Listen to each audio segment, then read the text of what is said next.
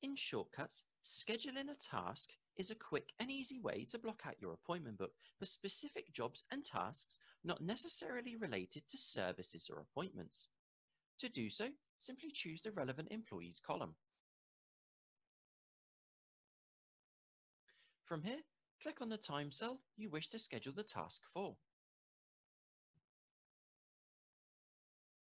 To the center top of the screen, you will notice a Schedule a Task button. Simply click onto this button. In Shortcuts, you will also notice we have a default task set up for you, but you also have the option to create your own. To create your own task, click the New button at the center bottom of this window.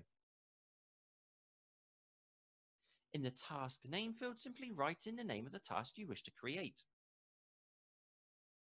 You also have the option to be able to change the default duration. To finalize this, click the Done button to the right-hand side of the window. To choose and finalize the task you wish to schedule, click onto it and click the Done button at the bottom of the window. You will now notice the task has been scheduled. We also have the option to be able to click and drag to make this task longer or shorter if we need to. In the bottom right-hand side of the half moon crescent, simply click and drag to make the appointment longer and shorter.